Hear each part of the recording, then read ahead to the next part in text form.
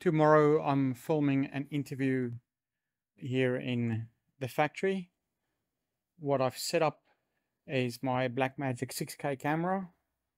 I'm using Rode Wireless Go 2. And then I have a laptop here. That's going to be the timer.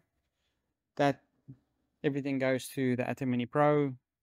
So you can see we have camera 1. That's the Blackmagic.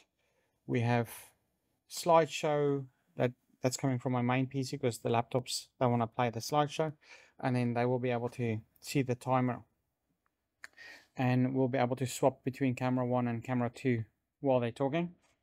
And the way the Atem has been set up is that's camera 1, that's the Blackmagic, this is my PC playing the slideshow, this is the laptop showing the timer, and all this goes out to another laptop that's running OBS, and we have the virtual camera running on OBS. So everything that we're doing will be recording on OBS, and then that final video I can maybe edit it a little bit and see what I can do with it.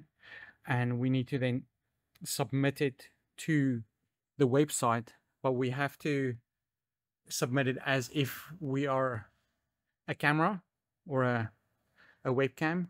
So I'll set up my PC again with OBS to be a webcam, and then we'll play the video through OBS, and then everything will just work as technology always just works, isn't it?